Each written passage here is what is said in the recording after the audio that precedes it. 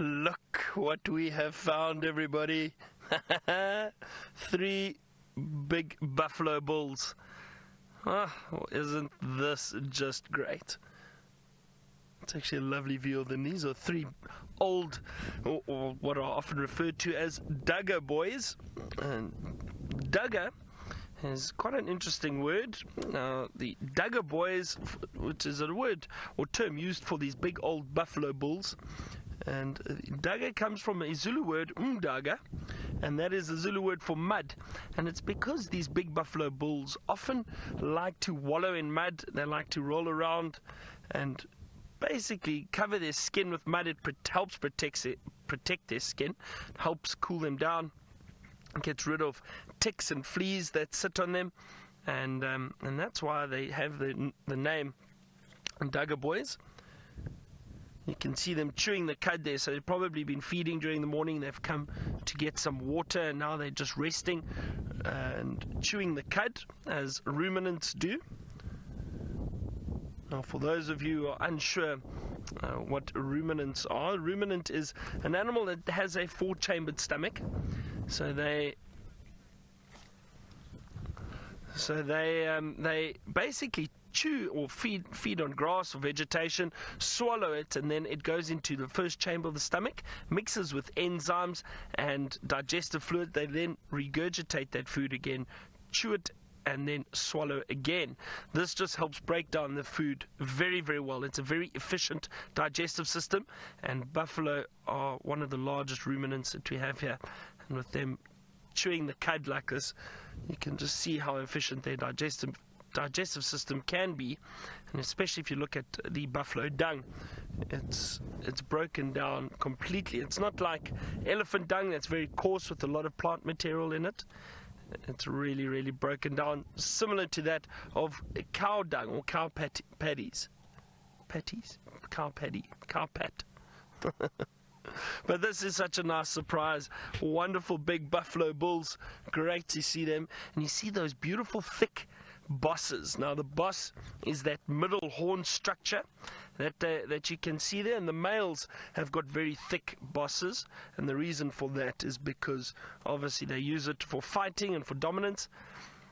But what happens, and what's interesting, is the buffalo bulls, they like to hang around in these small groups, especially the older bulls. And the reason for that is generally herds of buffalo will consist of the females and the younger buffalo, and obviously the offspring of the females. Now those herds can range from a size of 50 up to 400-500 buffalo. And the reason these buffalo hang around by themselves is those herds will cover huge distances, and they'll look for food and water, constantly moving around. So these old bulls are clever. They don't like to move around so much. So what they do is they'll find an area where there's food and water, and they'll hang around in that area, and they'll often move in small groups. Sometimes you can find a bull by himself. It's not unusual to find a bull by himself, and the reason they hang around together is obviously for safety. But these bulls, they're the ones who've got quite a bad reputation in the bush. They're quite aggressive and also quite unpredictable. Now, if you ask me, if I'm doing a bushwalk, these are the guys that I'm more cautious of than any other animal. If I bump into a buffalo, I try to be very, very careful. You should be careful with all animals, but I usually try and get out of that area quite quickly and not test the buffalo too much. You can view them on foot, don't get me wrong, you can definitely view them on foot, but be very, very cautious, because the buffalo can be quite, as I said, unpredictable. But isn't it so good to see these big bulls? So these bulls will probably hang around this area.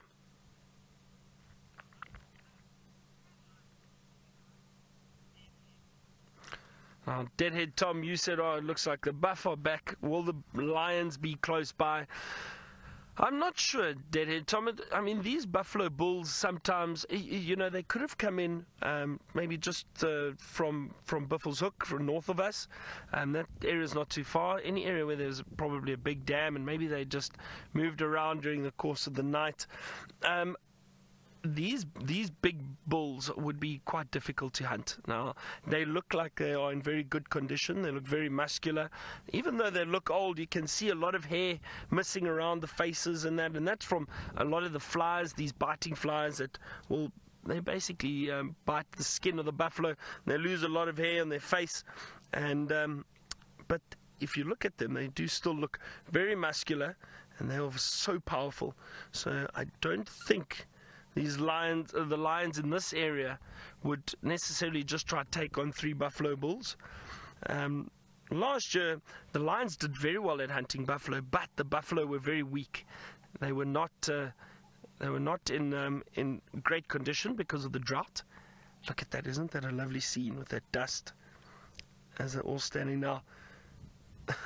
I don't know about you, but that's quite intimidating. Seeing these 3 big buffaloes standing, horns out. If I was a lion, I'd think twice about going for them. Pisces, Bobby, you say these are massive. They are indeed.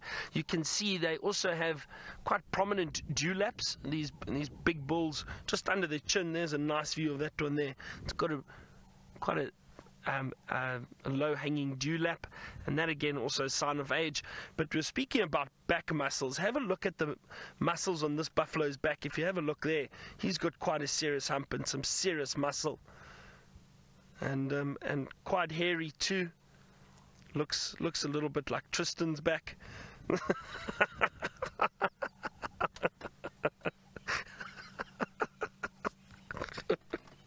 Oh dear, he's probably going to beat me for saying that. I am only joking, of course.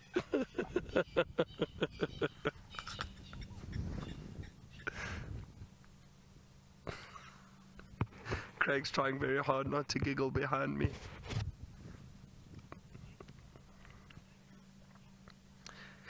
Yes, Jackie, so a good question. You asked if they still mate. They do indeed. So Jackie, what these bulls, sorry, I didn't actually get to that. The bulls, even though they split away from the herd and they hang around in small bachelor herds like this, if the herd comes past again, these old bulls are clever. They'll just wait for the herd, wait for the females. If they come past or pick up on their scent or sound, they'll go and meet up with the herd and challenge the younger bulls in the herd, chase them off and try and mate with the females for a day or two, and then they'll move off again. So they do definitely still mate. These males are probably more dominant than some of the males in the herd. You do still get probably 2 or 3 big dominant males that move around with the herd. But if these guys meet up with those younger buffalo, they're just too big and powerful and wise, I suppose, for those younger bulls. But that's a great shot. Look at those 2 massive buffalo. I've got a lot of respect for buffalo. I do enjoy them because I think because of their temperament, and I don't know, it just appeals to me. I do enjoy them. And have a look at the horns on this one closest to us. You can see how the horn actually curls slightly back. Some seriously sharp horns. And you know, the buffalo have been known to kill lions when lions are trying to hunt them. Those horns can do some serious damage. I've seen footage of them throwing lions up into the air. I've seen buffalo turn and chase a pride of lions into a tree when the lions are trying to hunt them. See the oxpeckers sitting on the buffalo too. Oxpeckers often on buffalo.